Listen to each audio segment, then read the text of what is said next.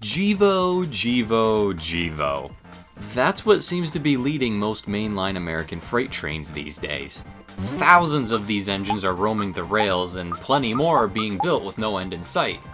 So what allowed the GEVO to dominate North American rails?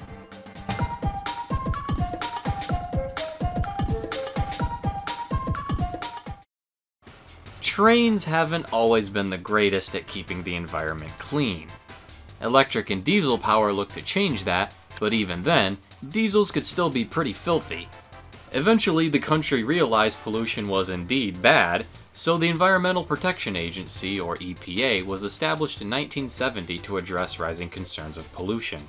For the railroads, this period saw them cleaning up rail yards that had decades worth of cinders, grease, and oil from steam locomotives caked into the ballast.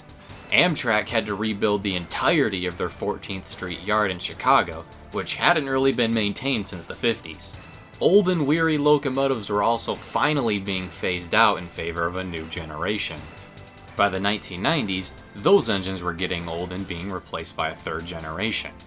The EPA pushed railroads to adopt new Tier 1 emission standards for new and refurbished locomotives throughout the latter half of the decade. New standards meant reducing the amount of carbon dioxide and nitrogen oxides released from engines. At the turn of the 21st century, chances are you'd be seeing the SD40-2, AC4400CW, SD70s, and Dash 8 and 9 series powering freight trains on the main line. GE began dominating the locomotive market with increased efficiency and reliability through the use of the era's new technologies. Around this time, the EPA introduced new Tier 2 emission standards going into effect in 2005. So whatever General Electric or Electromotive division were cooking up in the shops was going to need to meet those standards. Oji-san, ご飯まだ? 今真剣なんだ。話しかけるんだ。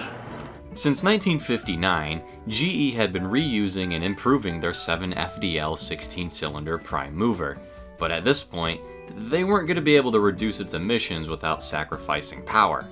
$400 million were poured into research and development of their next locomotive with an all-new prime mover design.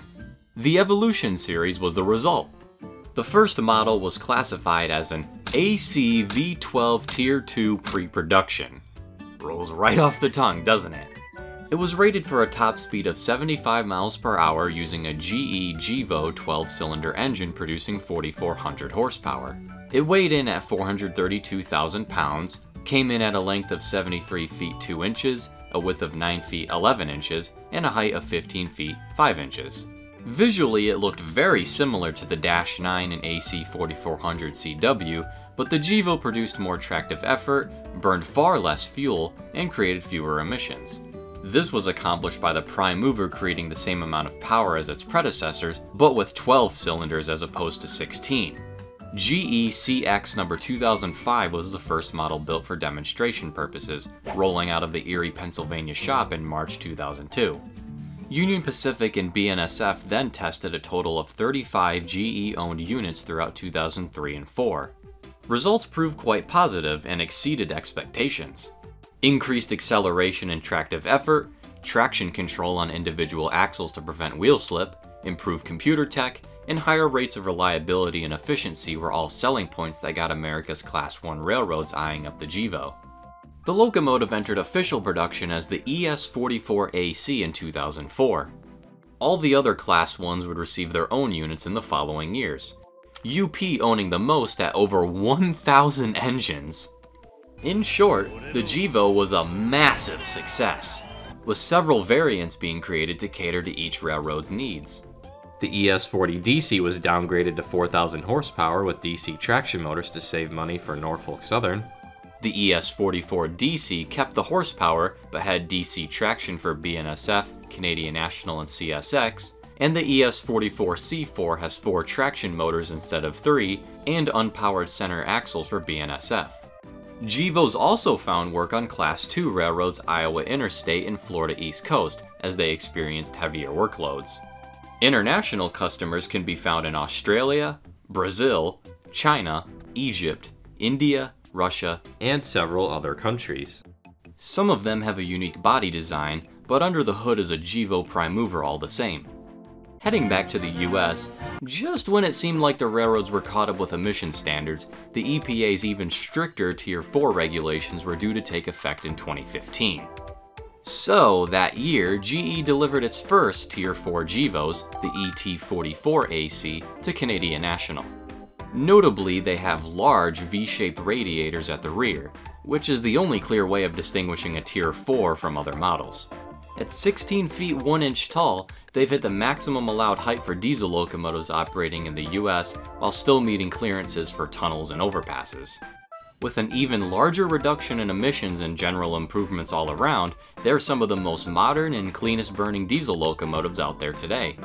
All Class 1s roster a sizable fleet of these engines, with the newest ones being built this year in 2023, now under the Wabtec name.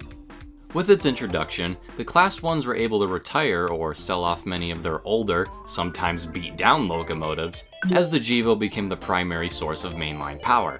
Today, over 7,000 of these units populate American rails, making them some of the best-selling engines in the country's history.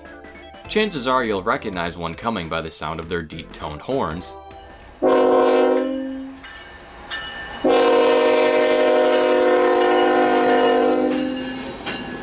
or by the colorful sight of the many Heritage Unit GEVOs.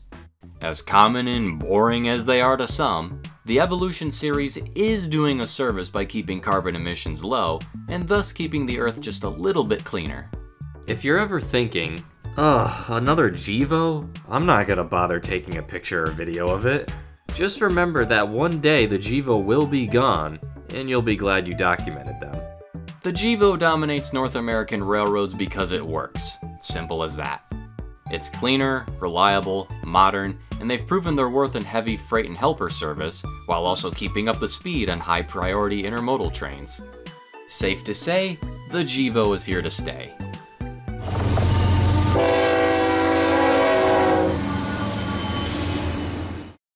Thank you to my channel members. Special thanks to Arizona Hot Rail, United 001, Mooter, Evans HO&N Productions, Grand Canyon Studios, and Tommy Rosini for subscribing to the Conductor tier. Your extra support always means and helps me out a lot. Normally I don't really advertise my channel membership stuff, but if you're interested, I do post like early previews of thumbnails, video ideas I'm working on.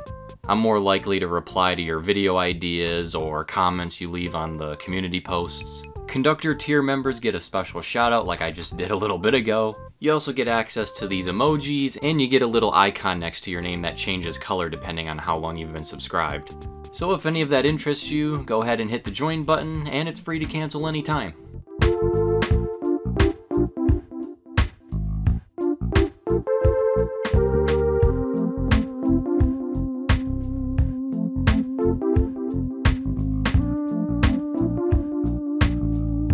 Alright, so that's all I got for this video, so thank you so much for watching, and I'll see you in another video.